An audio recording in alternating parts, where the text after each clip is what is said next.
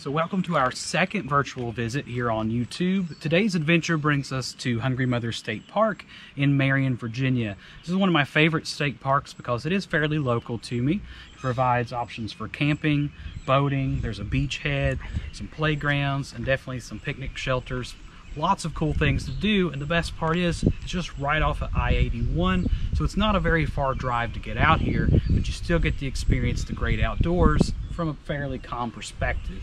So today we're just going to kind of walk around and show you some of the beautiful things and let you hear some of the amazing sounds from Hungry Mother.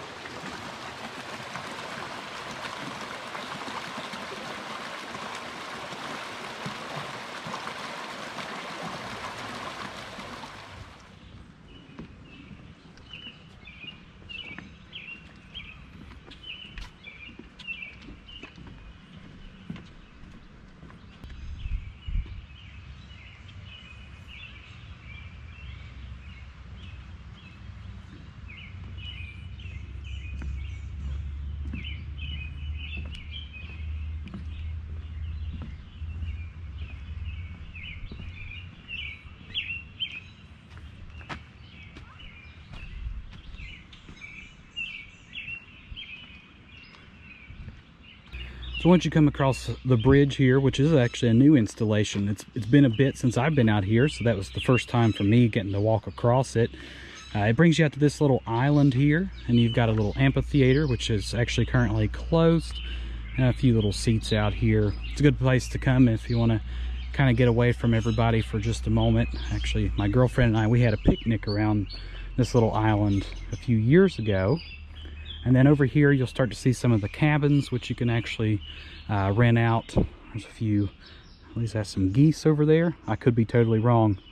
Pretty horrible on the wildlife sometimes, but it's just a very beautiful, peaceful place. You can hear a lot from nature up above. Of course, you got your boat rentals right over there. You can get some kayaks, canoes, paddle boats, or you can bring your own.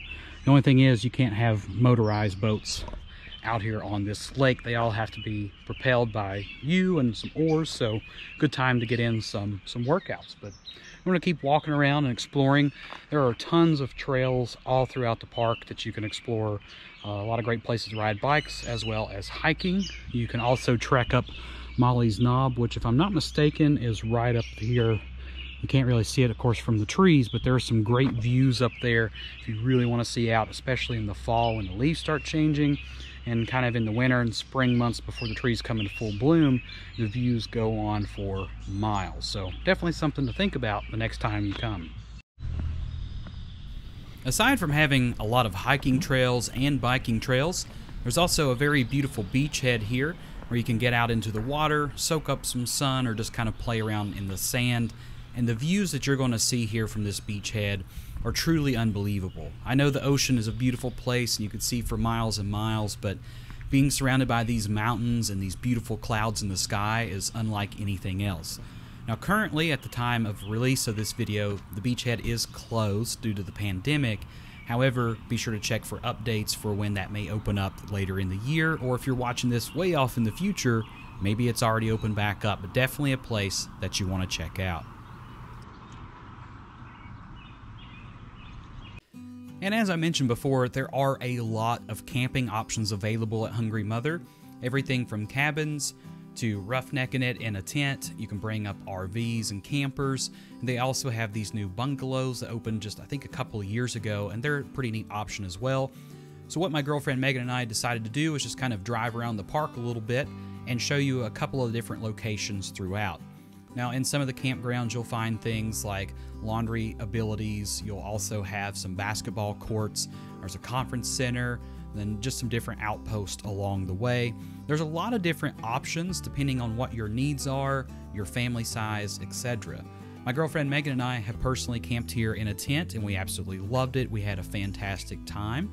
We like it because there's so many things available to do within the park itself. We've been to a few other parks around the area, and they also are very nice, a little bit more rugged, but this park here, you feel a little bit more safe and secure while you're here, as well as having the different things to do.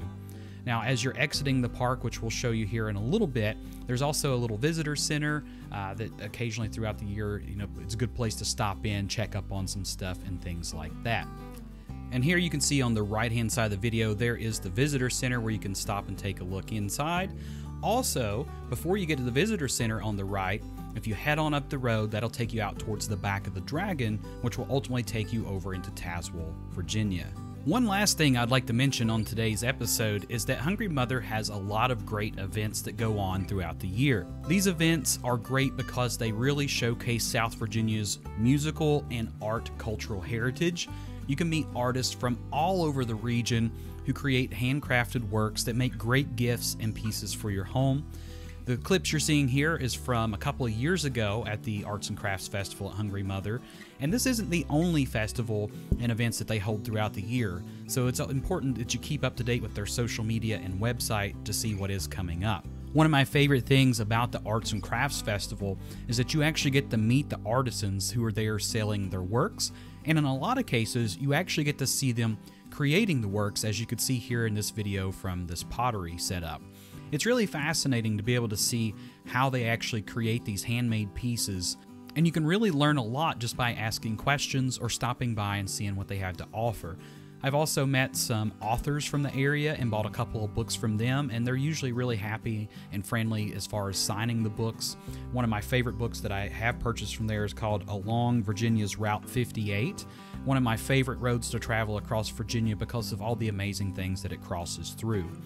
But if you've never been to Hungry Mother Park, I highly recommend you giving it a chance. Whether you enjoy camping, biking, hiking, boating, the beach, or these events, or anything else, there's truly a lot to offer here at this park. And if you'd like to find out more about Hungry Mother and Marion, Virginia, be sure to visit our website at visitswva.org. I'll be doing a blog post that goes along with this particular video that showcases some more things that Marion has to offer. And we'll definitely be visiting Marion, Virginia again in the future to showcase other places like the Lincoln Theater, which is home to Song of the Mountains, a part of Virginia's the Crooked Road Music Heritage Trail, a really great venue, a very beautiful place chock full of history. There's also a legend around Hungry Mother's name, and I'll be including a link to that in the blog post as well, in case you're curious to go and see what that's all about. But thank you all so much for tuning in today and joining me on this journey to Hungry Mother State Park. I hope that you enjoyed the journey and this gave you some inspiration to go pay the park in Marion, Virginia a little visit. But I'll see y'all next week as we venture out to a new location in Southwest Virginia. If you have some suggestions of places that we should go or show, be sure to leave those in the comments section below and we'll try to make it out. But as always, have a great day, enjoy exploring Southwest Virginia, and be safe out there.